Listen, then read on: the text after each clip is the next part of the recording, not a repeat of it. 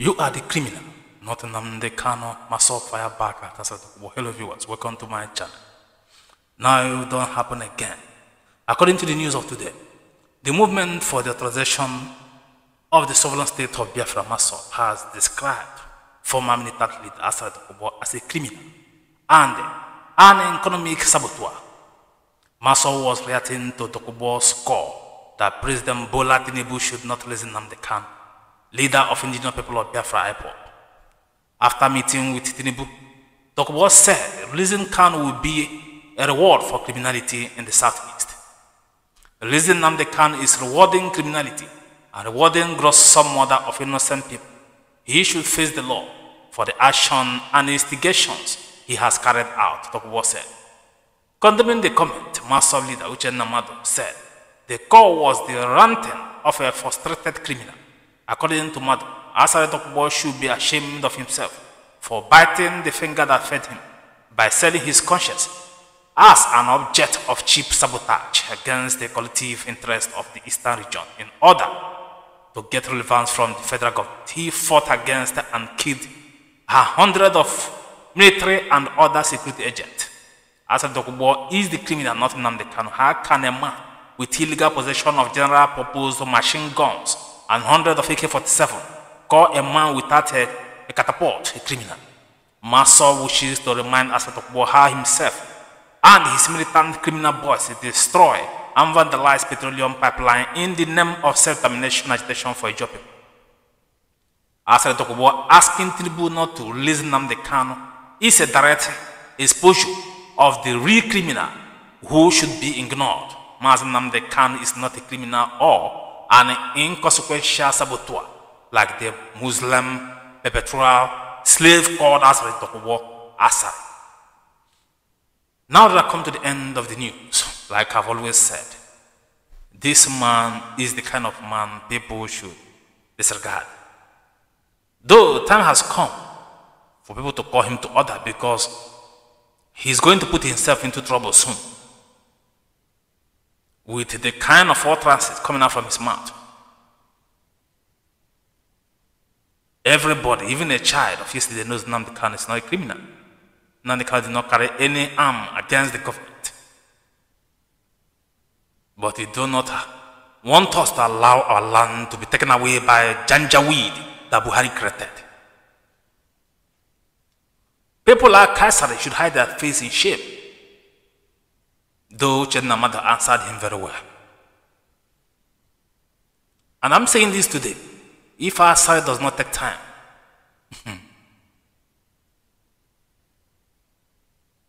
believe me, it's not a threat. He's going to see what he's looking for. People claim they are tough, they are hardened, they are this and that. But believe me, getting people out of the way is just a very simple thing. Even with the whole people surrounding them, it's only children who are born yesterday. When it comes to deadly, we'll continue to watch Asari insult Igbos. But like I said, Nnamdi answered him very well. It's inconsequential. This is a militant who killed so many soldiers in the name of fighting for self-determination. But Nnamdi Kanu, who has not killed anybody, his bravery is his mouth, his action, those following him, not carrying AK-47 going around killing people. Asari should have respect. He has none. He has none. People should disregard Asari. He is nothing but a man who made himself rich through oil bunkering. I don't want to mention the people he is doing the bunkering with. If not, they will go after them. I know so many of them. He knows. Even his friend is right there in Warri, who has petrol station, everything, fuel station. I don't want to mention his name. Asari should respect himself. He claimed the soldiers have been the one doing the bunkering. But Asari has narrated himself because he wanted to buy favor from the hands of a man who was a drug peddler. Who gave a damn if Tinubu become president or not? As far as I'm concerned, he's not my president. A man who did not win election freely and fair. Why should I call such person my president? A man who was selected by INEC. Why should I call such a person my president? I've said it several times. It doesn't matter. As far as he's concerned, he's not a president of Nigeria. But like I said, he's not my president. But he should do the right thing by releasing those who has not committed any crime, by releasing those who the court of law has discharged. Unless he want to toe the level of his so-called predecessor, Muhammad Buhari. If that is the leg he want to toe, people are still there to make his government ungovernable. The only thing he will do is to keep people as usual. Just like Buhari. And he will end up being a failure.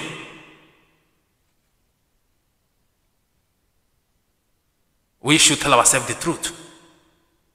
Any government who claims he wants to fight corruption in Nigeria have to start from the security of the land. Have to start to fight insecurity. As you plan to fight insecurity, you have to first of all release those that you know that the court has set free.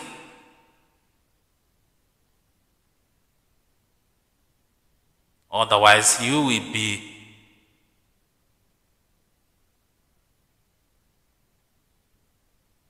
doing the same thing that your predecessor did that made him fair.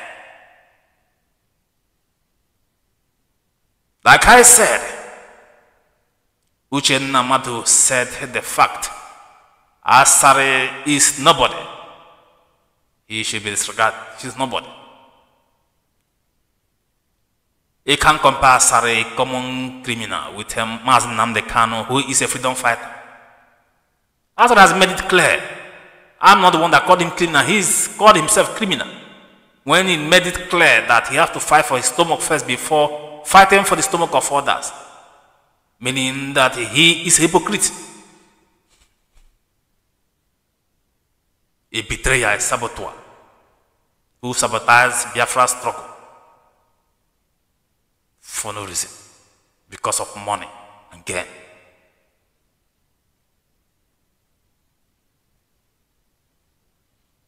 When Uchemefo collide with Asari Dokubo is when I find that Uchemefo was nothing but a chicken shit.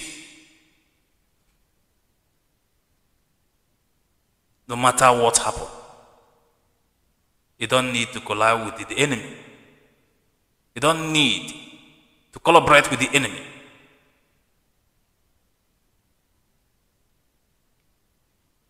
To plan evil against your own brother.